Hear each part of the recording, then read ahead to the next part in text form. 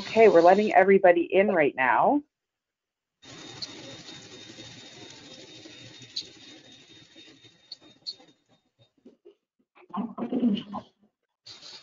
Perfect. Okay. Good afternoon, ladies and gentlemen. Thank you for joining ALS Canada today for our webinar on respirology and ALS. And we have some guests that you can see on the screen. I'd like to do a little bit of quick introductions, and then we're going to hop right into it. A few housekeeping items I just want to let everybody know is that you're able to ask questions in the chat box, and then we will have an opportunity to ask our panelists different questions. If you have anything, please feel free to put it in there. If it's relevant to the point, we'll stop and ask the question, but if not, we'll hold all questions to the end, but we will make sure that everyone has an opportunity to get their questions answered. First, I'm going to do some quick introductions.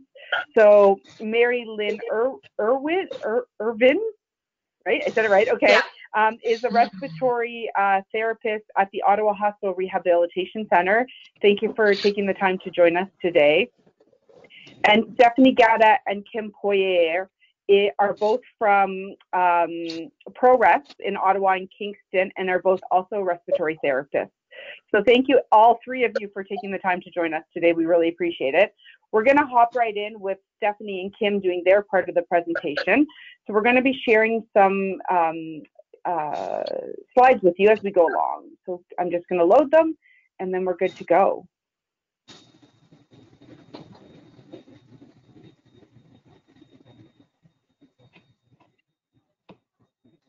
Okay, I just want to make sure, if somebody could give me a heads up that they can see it, that would be much appreciated.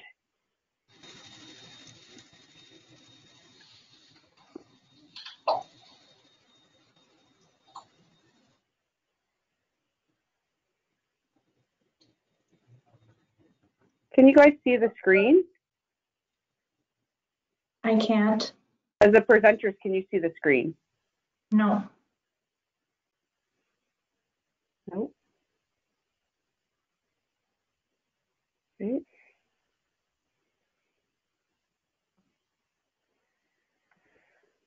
Okay, give me 1 second, and I'm gonna try this again. No one could see the screen, right? You're all shaking your head, but my problem is I couldn't hear you. Okay. Show screen.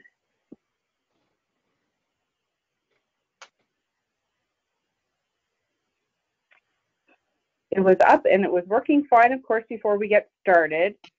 So I apologize to everyone for this because, you know, technology. Waiting to view screen.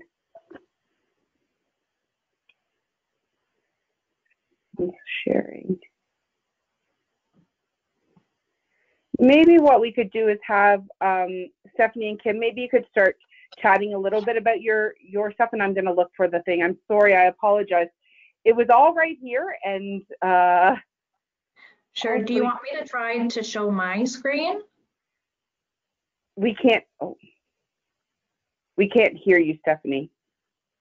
Oh goodness, we are having a lot of technical issues. Oh, there we go. Can you hear me now? I can. Thank you. Okay. Do you want me to show my screen? That would be wonderful if you can show your screen.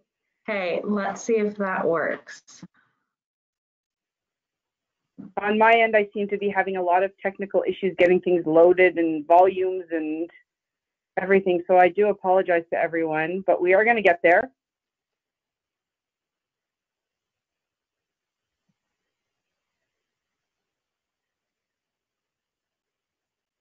There we go. We can see your screen. Okay. You guys can see this? Whoops.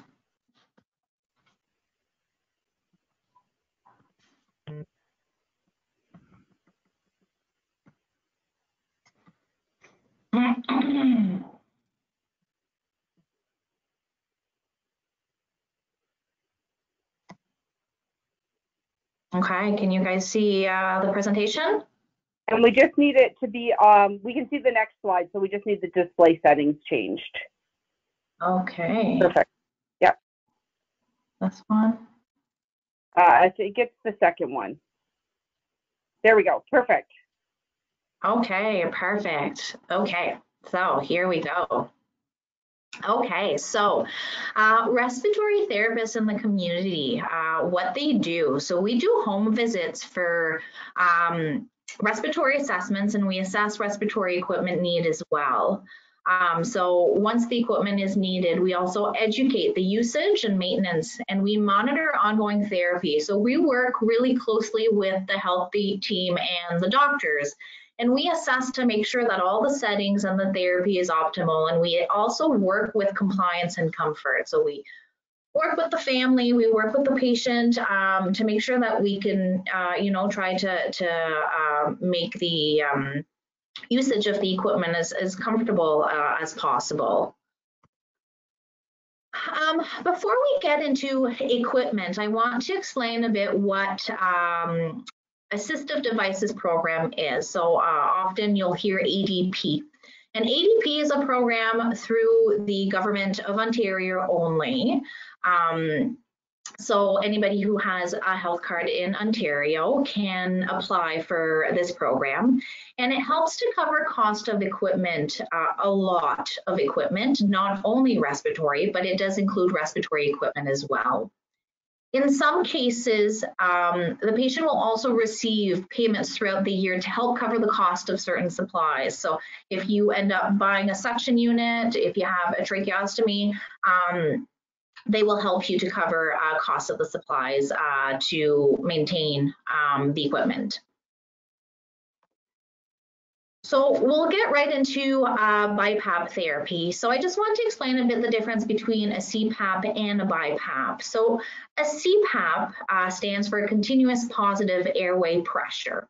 And CPAP is prescribed to treat obstructive sleep apnea.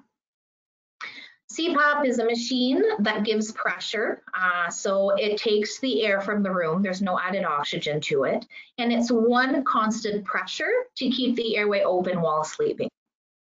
The difference with BiPAP, BiPAP stands for bilevel positive airway pressure, and it's two pressures. So you have an inspiratory pressure and expiratory pressure. So when you take a breath in, it gives you a pressure, and when you exhale, it's a different pressure, and we'll go a bit more in details. So this here, I just wanted to give you an idea of what a BiPAP looks like.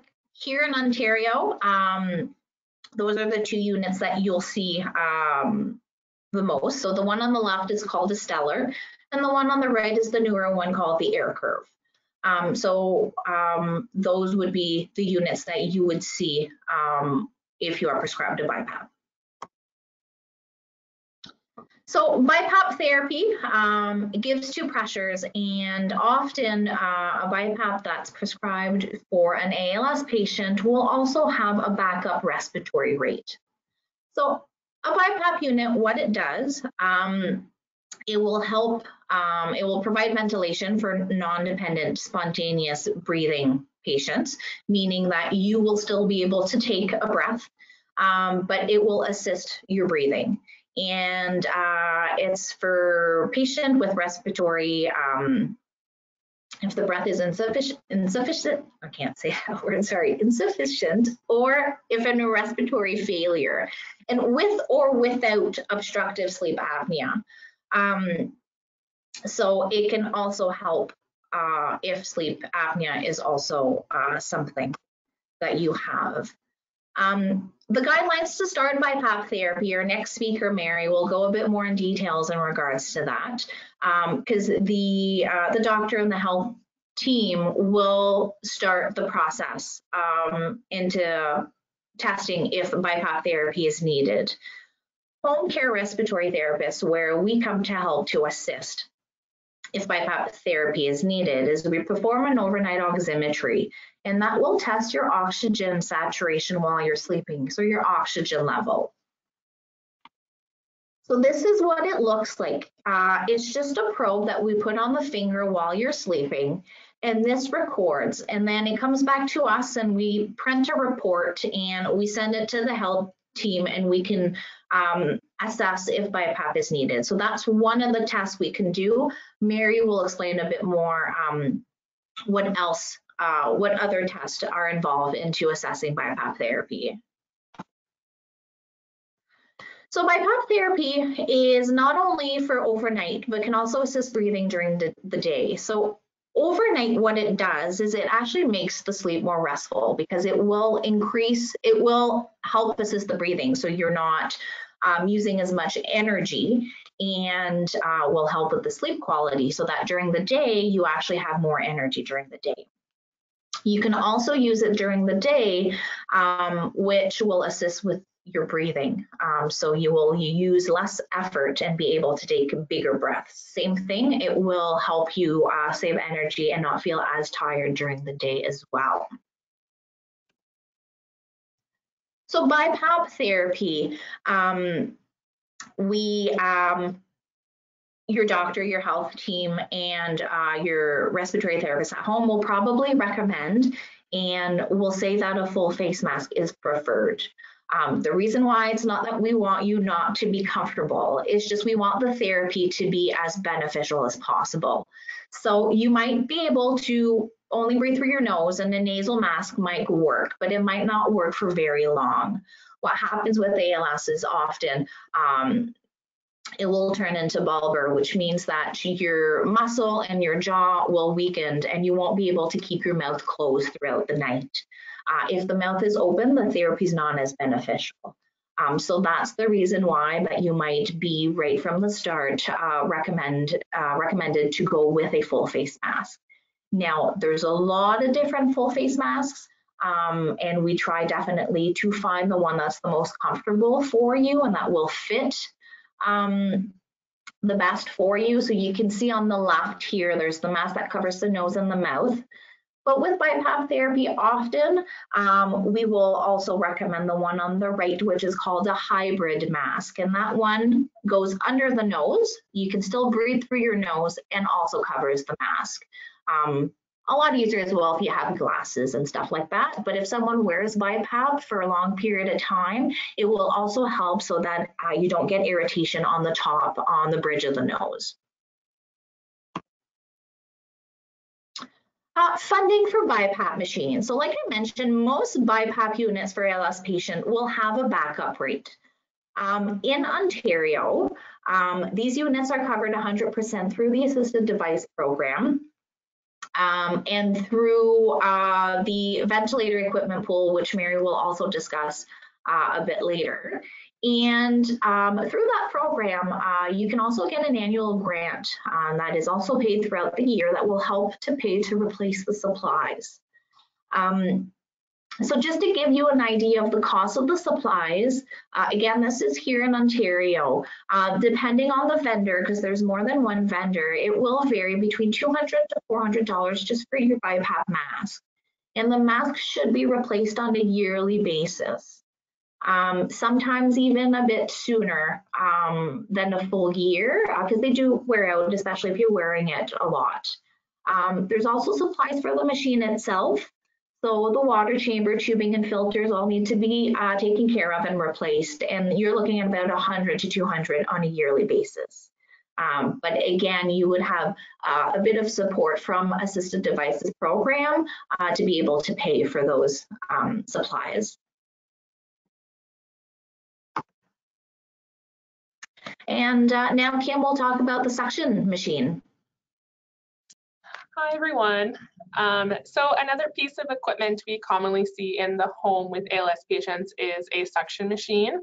And this photo here just gives you an idea of what the setup looks like. I'm just going to pause for a quick second. Is anybody else having audio issues? We got a message about people not hearing. Oh, someone said yes, they are. But we heard Stephanie right till the very end when you did the transfer over to Kim. Can we try again to see if we can hear you, Kim? Can you hear me?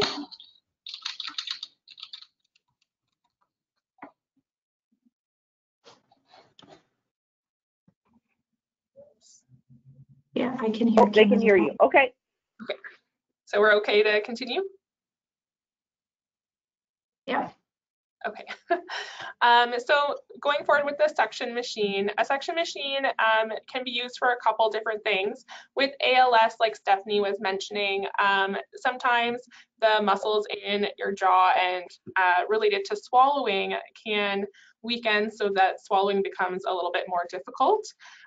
So this can cause kind of your saliva to build up. Occasionally can also cause some instances of choking if you're still eating food. So a suction machine can be used to get rid of the excess saliva and help in the instances of choking. The suction machines that we use in the community, like the picture we showed, they do have an internal battery, which is nice. So when that's charged, you're able to bring that with you, and it is portable. And then it's also often used with the cough assist machine, which Mary is going to review in the next presentation. Just like a lot of the other equipment we're talking about today, there is a funding program for the suction unit. So it is covered again under ADP, and it needs to be prescribed by the physician. So usually the respirologist will order it if it is needed, and will go based on a recommendation frequently from the community RT, whether it's indicated or not. To get funding for the suction machine, there's no testing required, and there's not any specific criteria that you have to meet. So it's not a very troublesome process to go through, which is nice. So in Ontario, for the ADP coverage, again, they cover 75% of the cost of a unit, and they also have an annual grant of $180, which is split up into payments every 3 months, and that's going to cover your suction supplies. So things like the canister that you saw in the previous picture and the tubing and all of that stuff that does have to be replaced every once in a while. So the most common unit that we use sells for $794, and with that ADP coverage, $198.50 is the cost for the patient. So they do cover a really big amount of that, which is great. In terms of the supply cost, to give you an idea, $40 every 2 months is kind of where you're sitting for that. A lot of the supplies for suction are reusable, which is nice. And the better you take care of them, the longer they're going to last. The next piece of equipment we're going to talk about is the nebulizer. So here's 2 pictures of some of the models that we have. So on your left-hand side, this is the Peritrek. It's a portable unit and has a battery, which is nice. And then on the right-hand side is a stationary nebulizer. So it does have to be plugged into the wall while you're using it. So what does a nebulizer do? So a nebulizer is a device that turns liquid into a mist. So it can be used either with a mask or a mouthpiece, which is what was pictured in the previous slide. Oftentimes you're nebulizing saline or salt water, and this is going to help to thin some of those secretions that you might be having some difficulty with and make it easier to suction or cough out.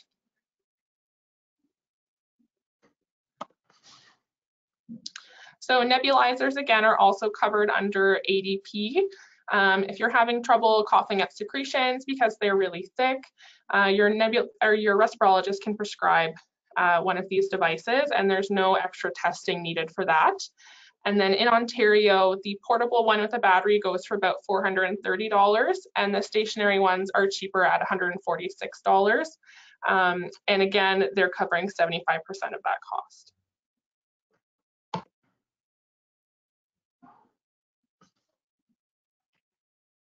Does anybody have any questions? We do have one question, and I think it's open to any of the 3 of you. Is there things that people should be asking for when they're interacting with their respirologists or their RTs, either in hospital or in community, that they should say, I saw this and I'm wondering, should I get that? Or is that something that would be recommended by the healthcare professionals if it was something they required? Both. I think people should be asking any question they have. but generally speaking, we will try to offer what we think they need. Yeah, I agree with that as well. I think it's really important for you as a patient to always advocate for yourself and ask questions. It's good to have all of the answers and just get as much information as you can. And if it's not something that you need at that point in time, then at least we can have that conversation when it is needed down the road. And my second question was around one of the comments that you made, Stephanie, was around the nose irritation. And I know that's a really big issue. I don't know, Mary Lynn, if we're going to go into that a little bit, but just, you know, that's something that's asked a lot from our community of how they deal with that. Yeah, so there's a lot of different masks, and I think there's a lot of people that don't know that. Sometimes they're given, you know, just one mask or a choice between 1 and 2, and they think that's it. And that's not the case. You know, everybody's face is different. Every mask is going to fit everybody differently. And so it's very important that if there is irritation, most commonly on the nose, sometimes it will be underneath the lip, that they do tell their vendor, their respiratory therapist, their doctor. If ever they do start having some breakdown on the nose, you can do something as simple as just putting a piece of fabric in between the mask and the nose. There's some supplies that you can buy, a bit more expensive, but what I would recommend is sometimes, and that's what it's made out of, it's called a Remsey. It's just a very thin piece of fabric that you can put in between the mask and the nose to help with that breakdown. But chances are, even if you do that, it will end up coming back. So definitely trying a different mask would be the answer. And do people require different masks at different times of the day? I do have patients that has a mask for when they're sleeping and a mask for when they use it during the day. So because their position is often different during the day compared to at night, or if, you know, the hybrid mask is very good because they can see, they can, you know, I have patients that will use their eyes to communicate, and having something kind of in the way will be an issue for that. So yes, it is definitely a possibility to have a mask different for at night during the day. Great, thank you. Mary Lynn, we'll go over to you if that's okay. So I just need some instructions on how to share my screen. Oh, Stephanie shared hers, so. Do you have that little box that you have like your audio? Yeah, okay. So you'll see on the side a little round icon that has your mic, then your video, then a screen. Yep. If you click on that screen. It just changes it from full screen to half screen. You know what?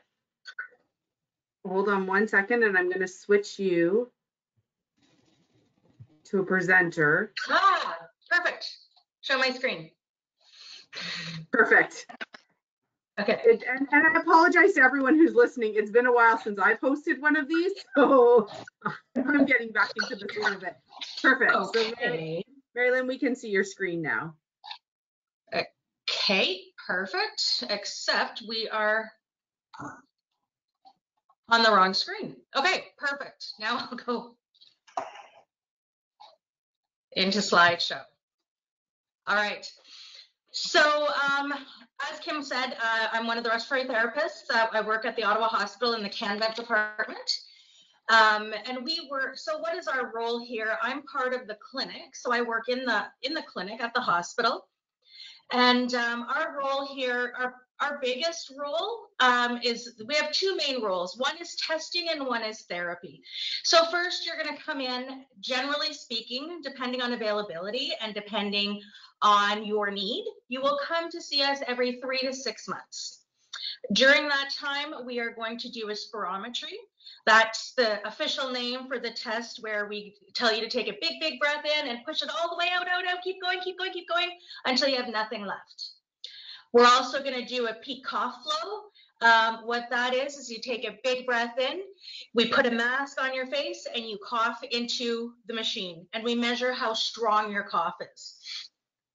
We measure muscle strength. They're called MIPS and MEPS, which is maximum inspiratory pressure and maximum expiratory pressure. They are challenging. All of these tests that I've just mentioned are hard tests. They're maximum tests. They're challenging to do, and you guys are, all the patients try their best and do a great job, but they are tiring and they're hard. So they're physically hard to do. So we appreciate all of the effort that you guys do when you come to clinic. An overnight oximetry, as Kim mentioned, is something that we will often organize, or sometimes a sleep study. Sleep studies are not as commonly organized.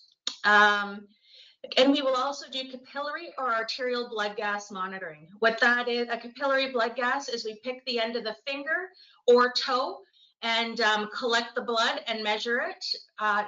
Or we can go into the artery, and the most common place for that is on the inside of your wrist, where you're going to check your pulse. So why do we do those? We do them to measure carbon dioxide. And I'm going to explain why that's important in a couple slides. We also coordinate the delivery and setup of breathing and cough machines. We'll coordinate with the healthcare people like Kim and Stephanie in the community to have them set up in the community or set up here in clinic. We provide education to patients, family, and caregivers. And we are also part of the interdisciplinary ALS team here at the Ottawa Hospital.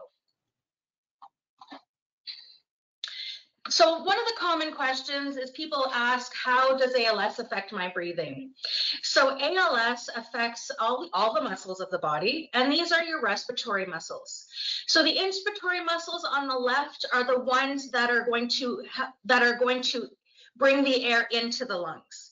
And the ones on the left, the expiratory muscles, are the ones that help you exhale. Exhale is generally passive, but these muscles are mostly important because they help with your coughing.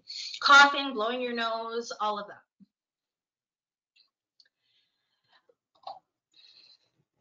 So what does it mean if you have weak respiratory muscles? You will become short of breath, first with activity, and then sometimes even at rest. So I just put in brackets dyspnea, just so you know that that's the term we often use here in hospital. It means short of breath.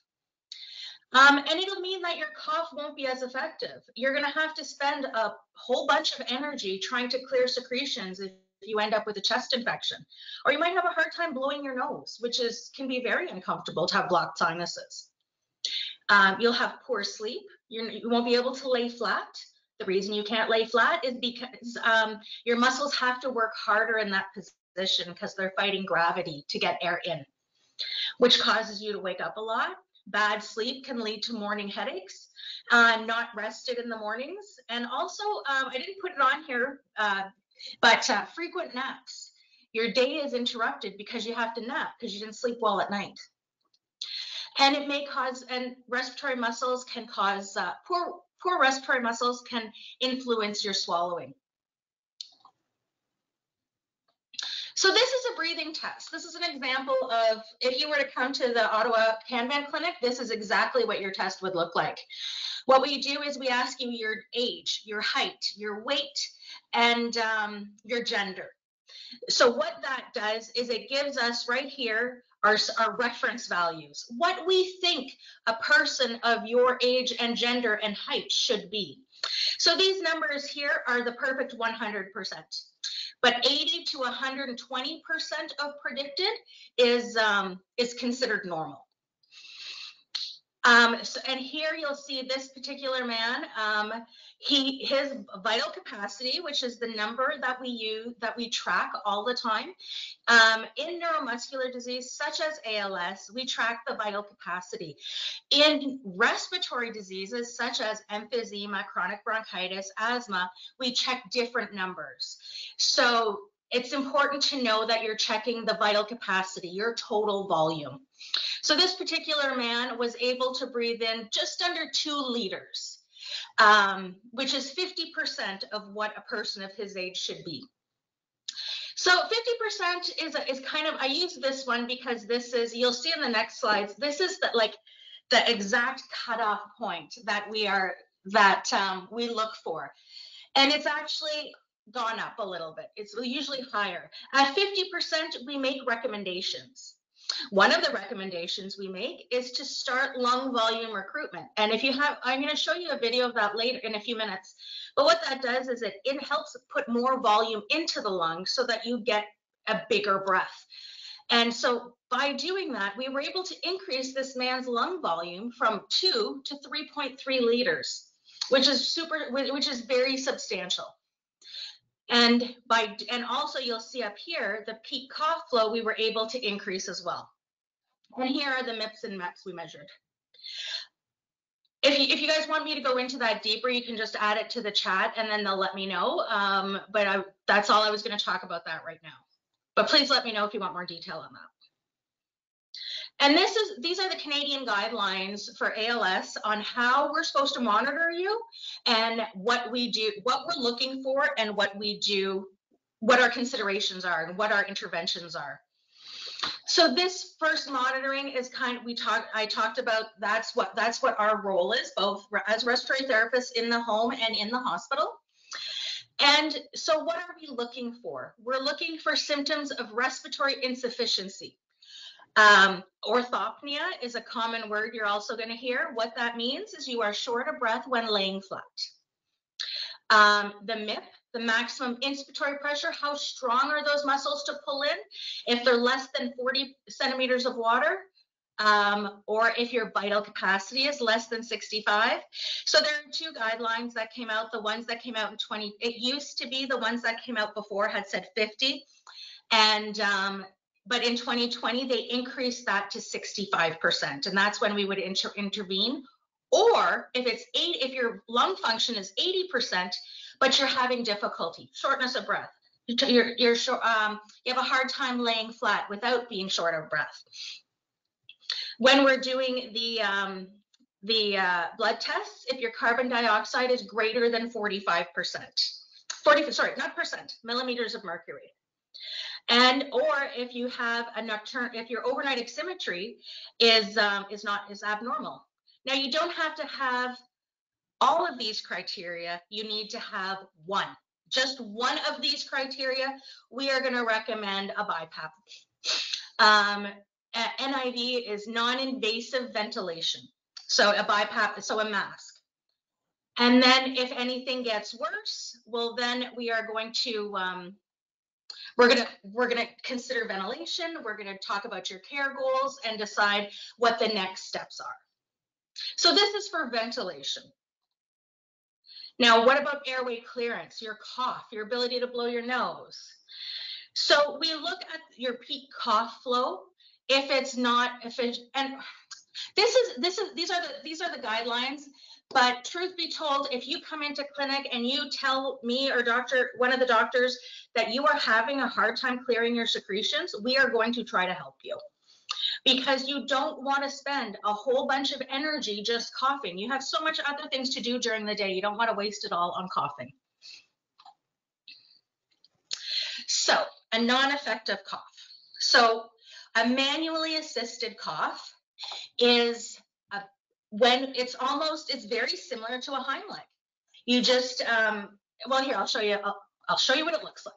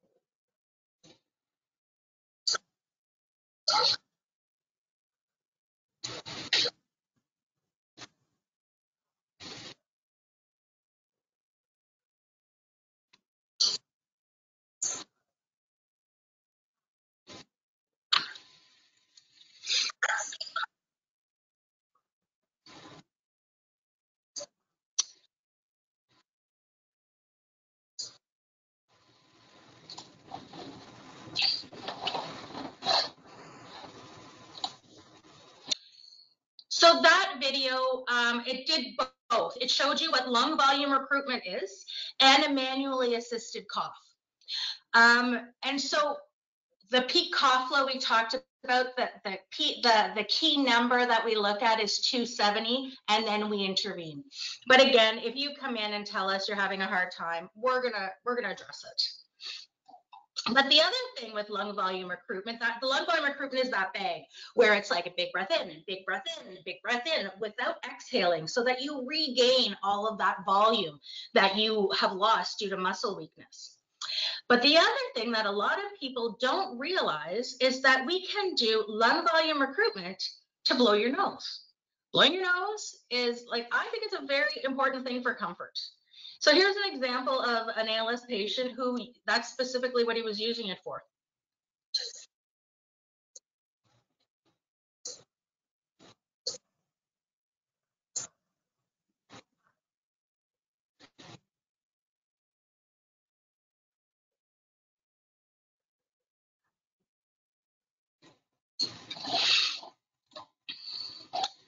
So that, yeah, so I think it's just, for him, it was very important for his comfort. And you can also do it with the cough assist machine. You just keep your mouth closed.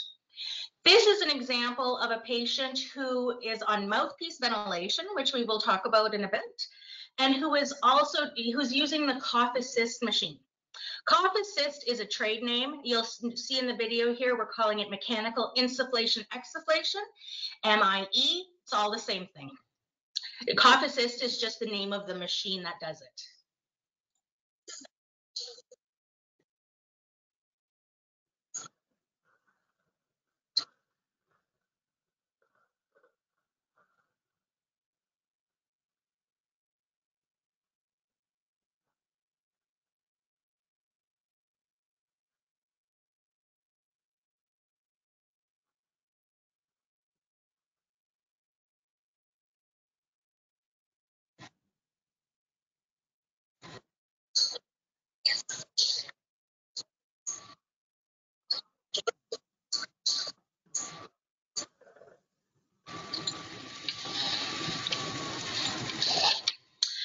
And then the last technique for airway clearance, which is not as common in ALS, it's more common in other neuromuscular diseases, but it's still something that can be done.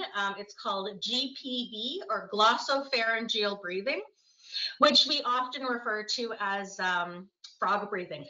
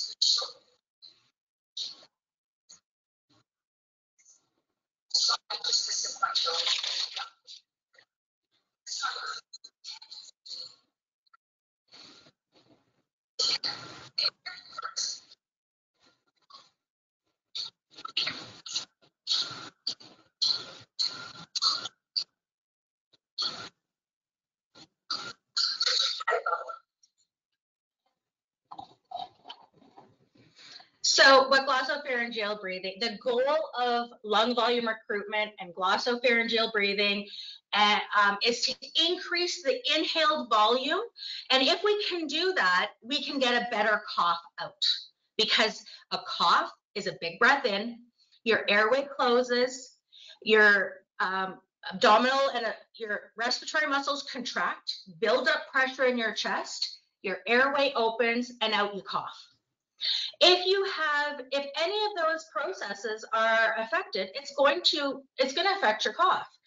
If you can't breathe in a big enough volume, you can't get secretions out if you can't get air behind them.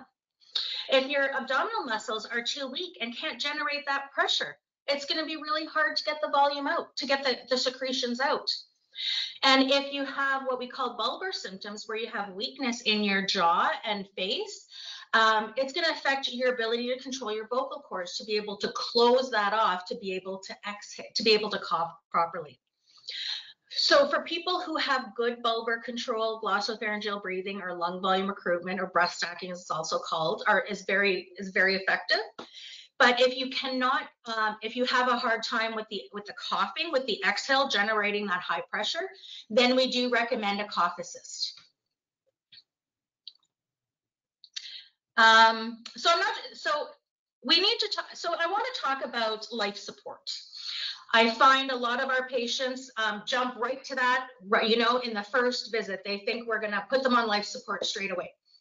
What does life support mean in Ontario? I don't know what, and so the reason we have to define it. The government has to define what does that mean for individuals. So what it means in Ontario, you are considered to be on life support if you are using your breathing machine, either your BiPAP or your ventilator, for 12 hours a day or more. What does that mean? It means you need it more than you don't. So that is what we call life support. Nothing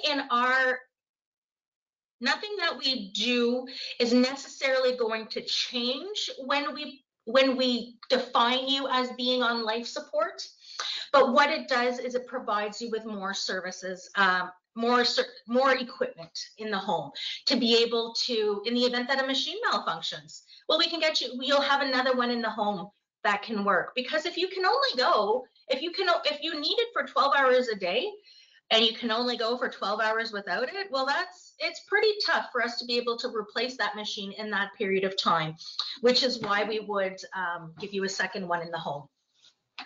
And these devices, the lung volume recruitment is also provided by the Assistive Devices Program, but it's a different form than we would do for BiPAP or cough assist or ventilators. Stephanie already described the Assistive Devices Program. I'm just going to go into the ventilator equipment pool. So when you, if you have just straight sleep apnea, you are going to have your machines provided by companies like ProResp. And they have all those machines there. But the BiPAPs with backup rate, the ventilators, those are considered machines that provide ventilation. And they're supplied by the Ontario Ventilator Equipment Pool, in Ontario, of course. So the VEP is a provincial service operated by Kingston Health Sciences Centre that provides life-enhancing equipment and service to thousands of clients across Ontario, and literally thousands. It's funded by the Ministry of Health. The VEP is the central provincial depot of ventilators and related equipment for persons of all ages who require these devices at home and who have been approved under the Ministry's Assistive Devices Program. How do we provide ventilation? How do we provide support? So initially, if going back to the previous screen, like if your vital capacity, if your lung volume is 65% or less predicted for a person of your age and height and gender, we are going to recommend BiPAP, which is non-invasive. So non-invasive ventilation, BiPAP at night, which, I'm sorry, my screen just did something.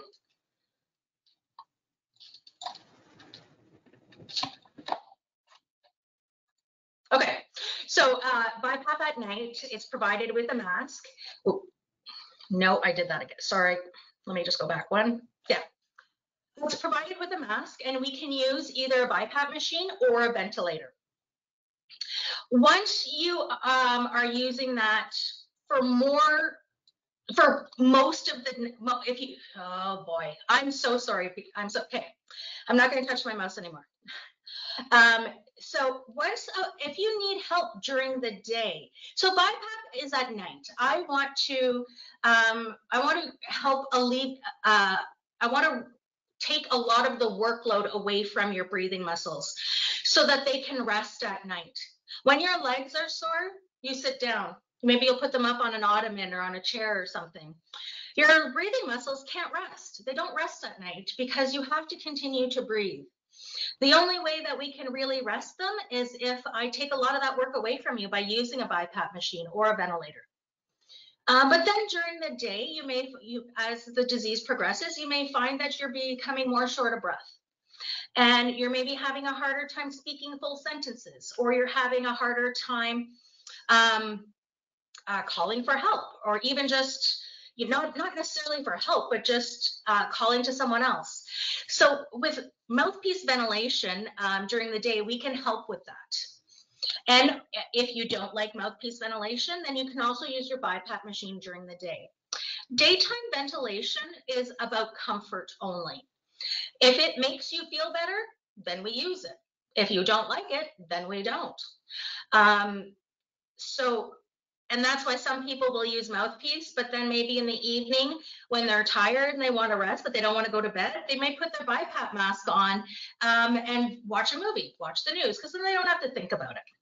And I'm going to show you, I set up mouthpiece ventilation. I'll show you how it works. So the difference is BiPAP is not, cannot provide mouthpiece ventilation. So you would need a ventilator for that. But both types of machines are available through the ventilator equipment pool.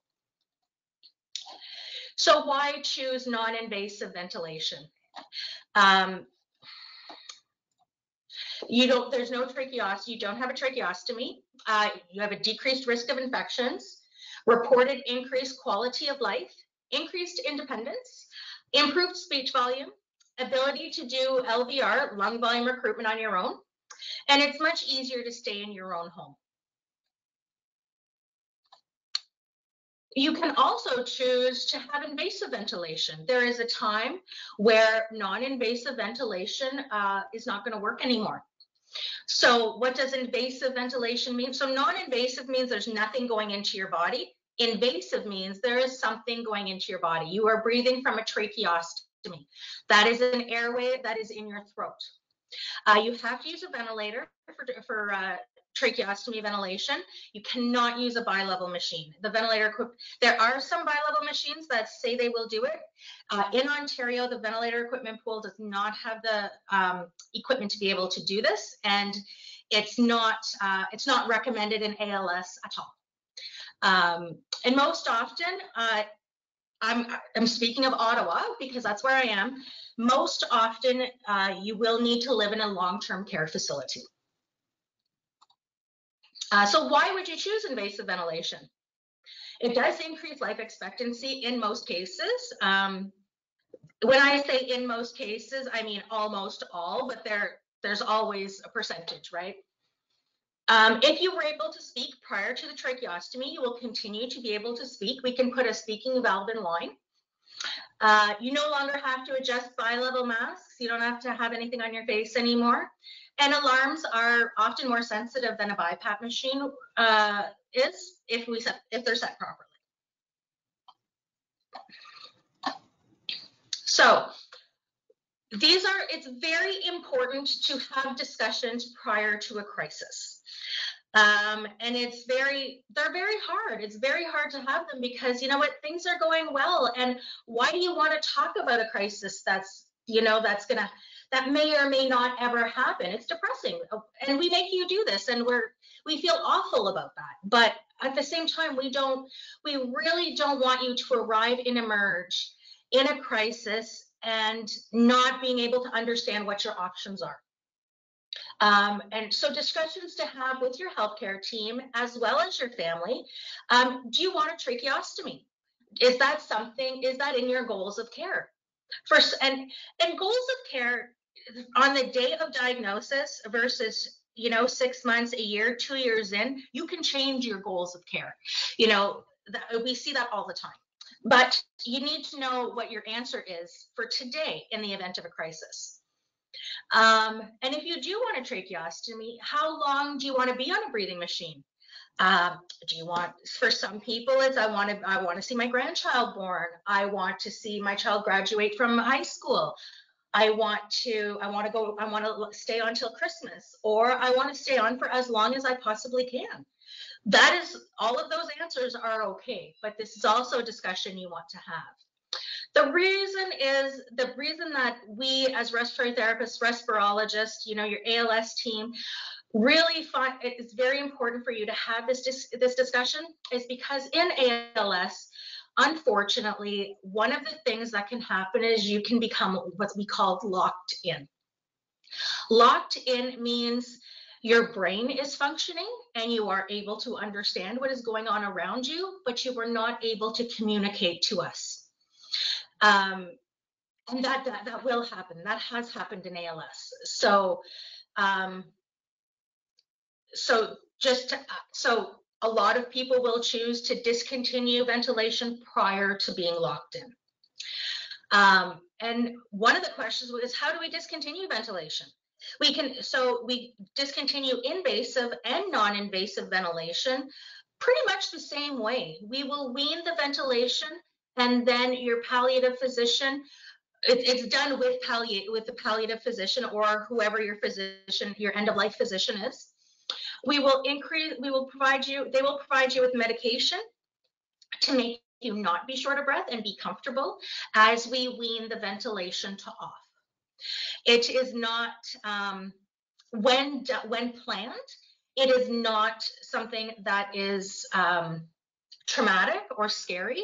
It's important to have it planned, and your team will definitely do this with you, absolutely, without any doubt.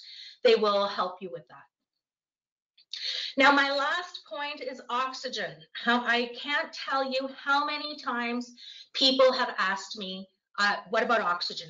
Should I have oxygen? People associate shortness of breath with a need for oxygen. And that's not true. A shortness of breath means you are having in ALS, you are having a hard time getting the volume in.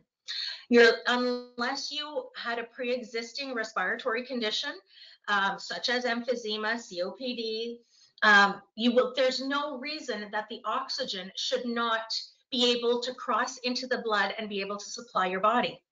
If your oxygen levels are low, then it means you're not breathing in a big enough volume. And often a low oxygen level in ALS is a secondary sign to high carbon dioxide.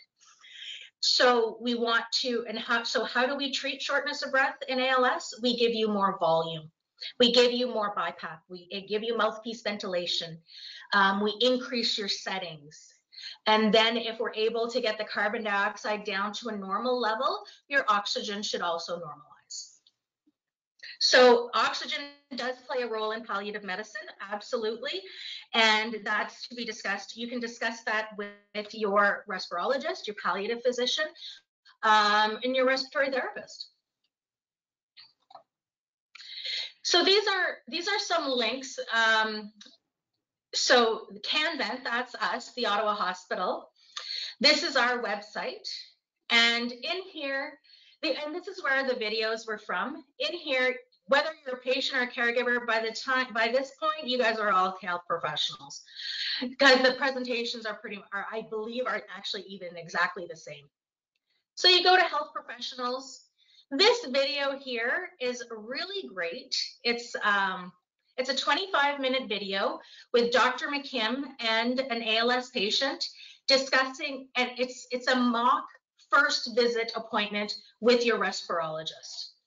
And we recommend for our patients to all watch that before they see our respirologist in Ottawa is Dr. Doug McKim, before they see him. And also on that website, if you go to phase 2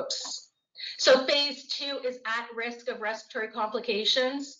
And this is where you have your manually assisted cough, and it explains it in great detail and gives a lot of information and more slides and more pictures. And then in phase 3, respiratory failure, signs of progression. And then here we have non-invasive ventilation, how we initiate it, and how we initiate daytime mouthpiece ventilation. And so it's just a great place to go for information. The ventilator equipment pool website, I just found out this week that they're changing they're changing the website, and it's going to be even better. I think it's fantastic though. If you go into resources and you go to videos, they show you exactly how to set it up, how to use it, and for everything, all the way from from your regular BiPAP to the cough assist and the ventilator. And there's a whole, yeah. So, and then also, this is a caregiver guide to respiratory care. This is the one that we have in the Champlain Lynn. And this is something that the patients are given by the Somerset West is the one who operates it. And there's just a lot of great information in here as well. And I'm done. That's it. So now I need to stop sharing my screen. Perfect. And we do have some questions coming in. And I do apologize for how fast I speak. That is something that people can see your screen. No one can see your screen. How's that? Is that better? Great. Yep, that's okay. Perfect. Okay. Okay, so I'm going to start because I know that you're also going to do a little bit of the display and share. So I'm going to put some questions out first and then give people an opportunity to write some more into the box.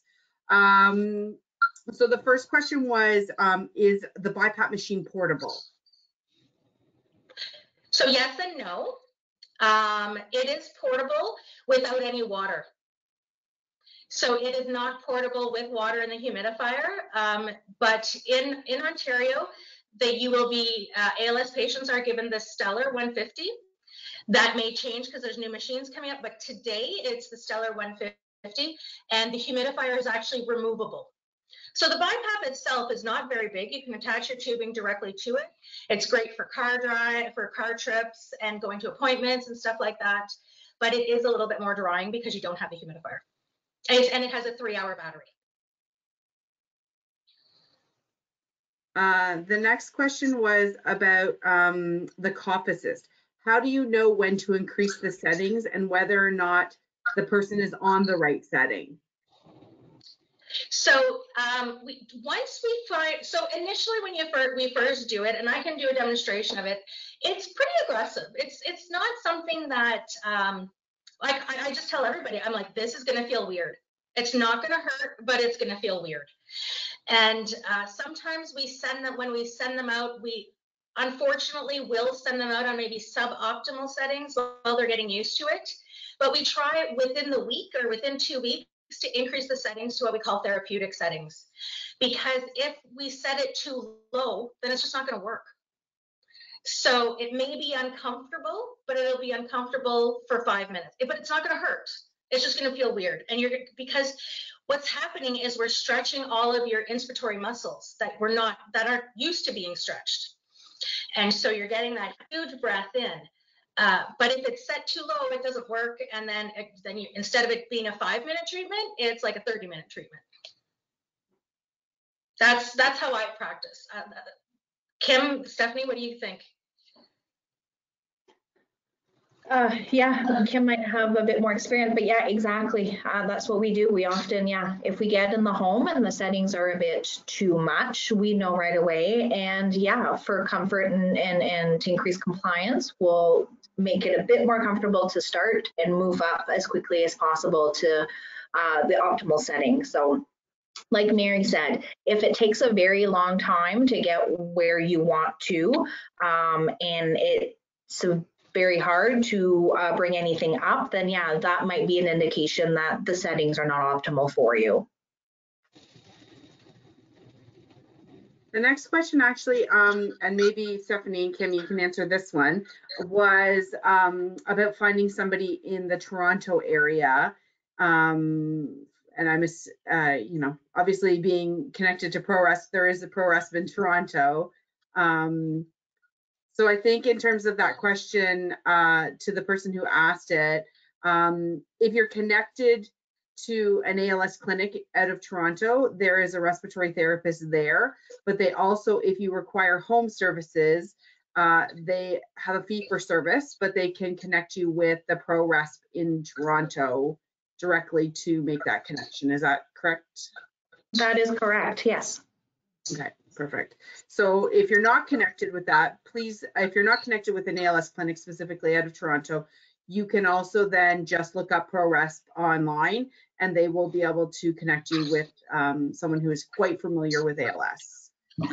Exactly. And at least get some information where they can then loop in the doctor, and with the doctor, then if home care therapy is needed, yeah, then we can definitely assist.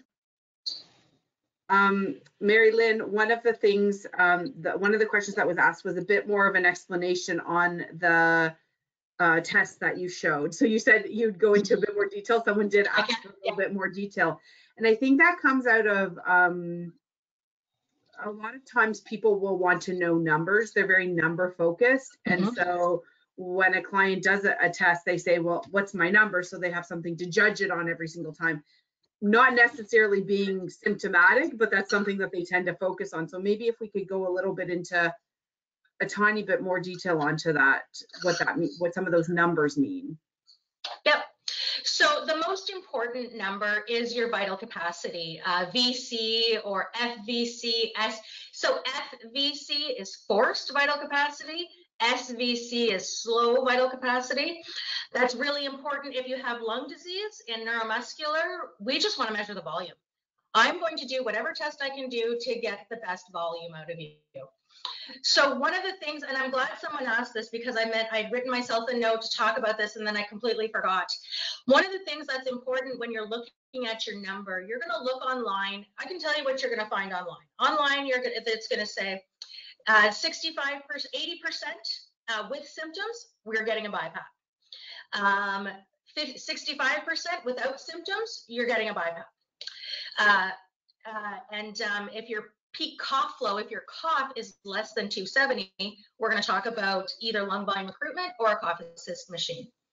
So these are percent in Ottawa.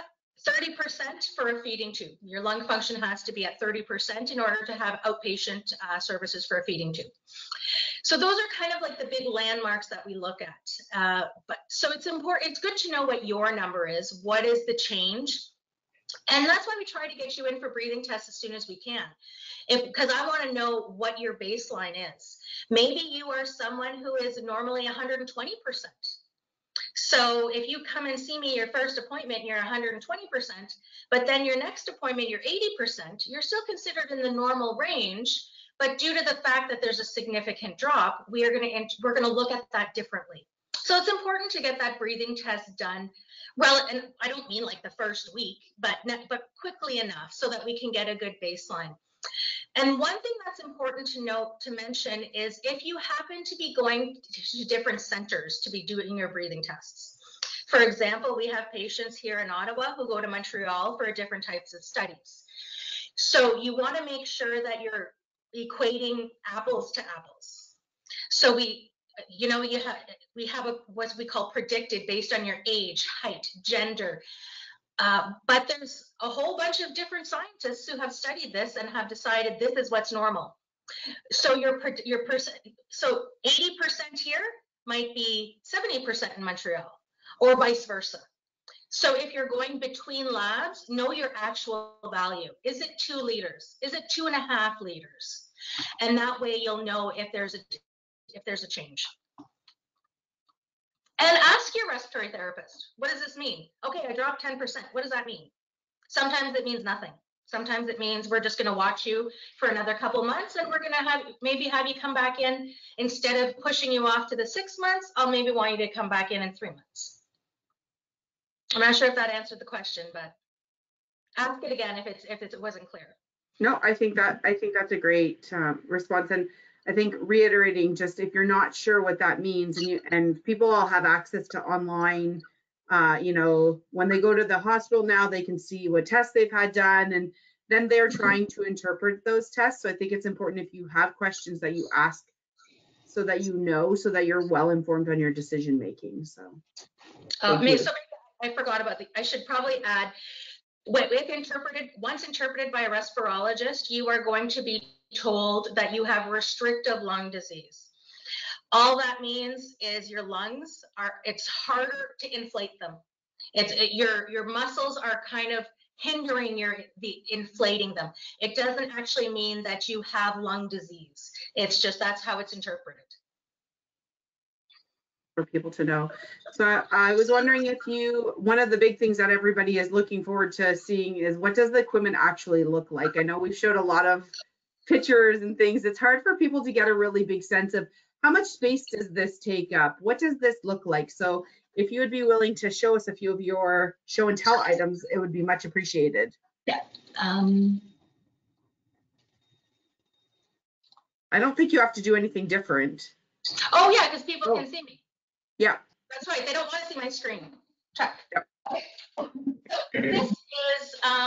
So this is the Trilogy ventilator. This is the ventilator that's currently being provided by the ventilator equipment pool. There is another one called the Astral, but it is barely out in circulation yet. So it's very similar. The function is quite similar. The Astral is like maybe a little bit skinnier, but longer. So, but this is the stand that you can get it on. And that's how big it is. Whoa, I'm going the wrong way. The reason you would like to have it on a stand is because then you can take it from the bedroom to the living room to the kitchen, or you can just, or it'll come off the stand like this, and you can put it in a bag and hang it off the back of your wheelchair, or sit it on the floor beside your recliner, whatever you like. So right now it's set up in mouthpiece ventilation. So this is what it looks like. We have a circuit, filter is very important, always have a filter, especially with the Trilogy. And you have your circuit, another filter here, and a mouthpiece. So all you do is you just suck on it like a pipe. And it takes very little, actually that's probably pretty low, but I was gonna say the settings are a bit too low for me, but all it does is all you have to do is tap the end of it with your tongue, and it's gonna deliver a breath. So what it does, it just gives you that nice big breath that you're craving. Or you can take a couple of breaths and yell. And you can also breath stack with it by yourself. So it looks like this.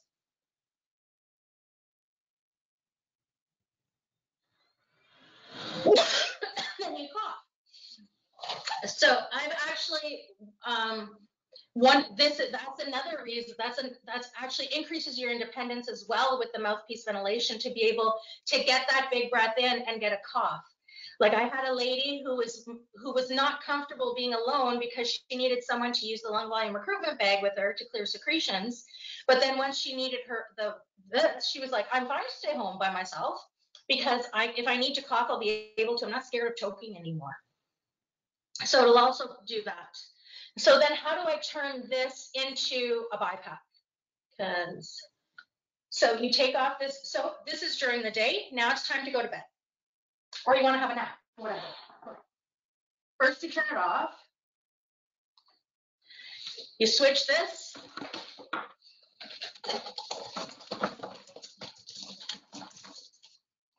You attach a tubing here. This is the humidifier. And then it goes to your BiPAP mask. And then you go to sleep. And then you get up. You switch that off. And you attach this tubing for mouthpiece.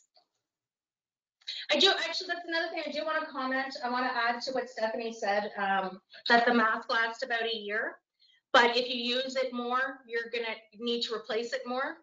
So, and it's true, like I have seen patients who need to replace it sometimes up to every 4 months if they're using it most of the day. So but an uncomfortable BiPAP mask is not worth it. It is worth replacing it and getting a comfortable mask. The success, I can't stress enough that success of BiPAP therapy is in the mask. I can do a whole bunch of things with the settings, but if that mask is not comfortable, it's just not going to work. And most always, your respiratory therapists in the community, and I'm speaking for myself, are the specialists when it comes to the masks. We don't have access to masks. We don't have that, they are the ones to go to for that, because they have And they have more training than I do in that area as well, because that is not my specialty. And then the cough assist machine. I want to make a quick point that if your BiPAP does not look directly like hers, you don't need to have a panic attack and say you have the wrong one, because I feel like that might be one of the first things that we get phone calls on after is, we watched this and ours didn't look exactly like that. So like you mentioned, there's different brands, different versions. And so you have the one that you need. It's not necessarily the same as what she's showing. So. And the other thing is there are BiPAPs that are available without a battery backup, and the ventilator equipment pool will not supply those to ALS patients. They don't supply it to anybody with a progressive neuromuscular disease because there's no battery. So in the event of a power failure, you need a battery. You know, even if it's only 2 or 3 hours, you just need something. And then this is the cough assist machine. So almost never will it be on a stand. We at the hospital, we put everything on a stand because things grow legs and walk away. It's a lot harder to put this in your car and not be noticed. But, and you don't want a stand. They're not that heavy. It's easy to take from your bedroom to the living room, to the kitchen, to the car. If you had it on a stand, and it doesn't come, when it's on a stand, it's on like for good. Like you have to take a screwdriver out to take it off. That's not something that I recommend to our patients because I want it to be portable. So you turn it on.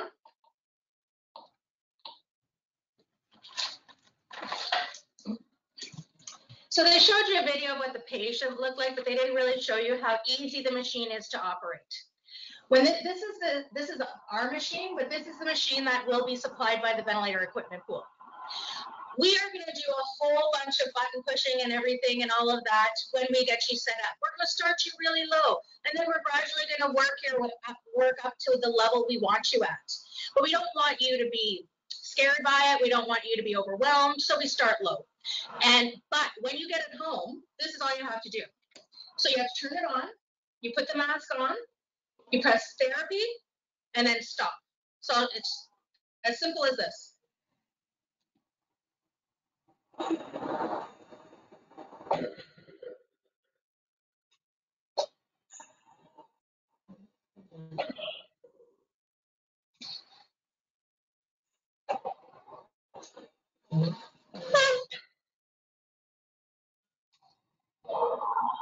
That's treatment.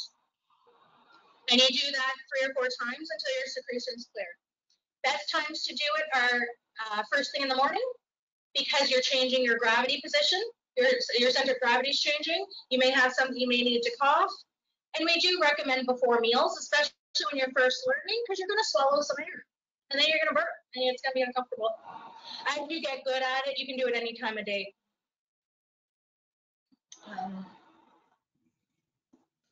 That's great. Thank you. I know that there is definitely people on this call who are very happy to see what these look like, because a lot of it is in different terminology, and there's a lot of things that are short formed. Yeah. And there is a lot of things that people don't, you know, especially when you're newly diagnosed and you're trying to wrap your head around all these things. No one is in the technical world to have a good understanding of what all of these things mean. So I think now I'm just getting comments saying thank you so much. So I don't think we're getting any more questions, but I am getting a lot of feedback from participants saying thank you so much to all 3 of you. I'm even getting text messages saying this is great, thank you, which is awesome. So I want to say thank you to the 3 of you for taking your time today. I know we started off with some technical difficulties, but I do appreciate that you all hung in, and to all the attendees for hanging in as well. We are going to be posting this on the ALS Canada YouTube channel for more people to have access to it. But I want to say thank you again to the 3 of you for taking your time today to share all of your great information. Oh, I do have one quick question, even though people are saying goodbye. Can I use a cough assist to help blow your nose? I think that was one of the videos that you shared. So, well, that was with the lung volume recruitment thing, which is this. But yes, so if you're using it, the cough assist to blow your nose, you on the inhale, you fill up your lungs, but then when it switches to exhale, then you keep your mouth closed, so the air is going to come out your nose. Great. And then it'll help clear it. So then, and you just have to clean your mask out with paper towels or face cloths in between, and yeah. Wonderful. What I just did is actually put the email address to our team in chat, communityservices@als.ca. And then if people have follow-up questions, I will reach out to the three of you to make sure they're connected with the right people. If you are not in the Ottawa, Kingston area, we will absolutely make sure you're connected with an RT anywhere in Ontario, either through a hospital or through the private clinics, and make sure that you have the right support you need. So obviously people are still thinking of things as we're kind of like wrapping up. So I don't want people to miss that opportunity. So I would say just reach out to us and we will happily point you in the right direction. So wonderful. I do want to make one comment just based for the ventilator equipment pool. The machines provided by them are loans. They do need to be returned if you're not going to use them or you no longer need them. Thank you, Kim, Stephanie, and Marilyn for your time today. Thank you to the audience for your great engagement and participation. Have a wonderful day, everyone.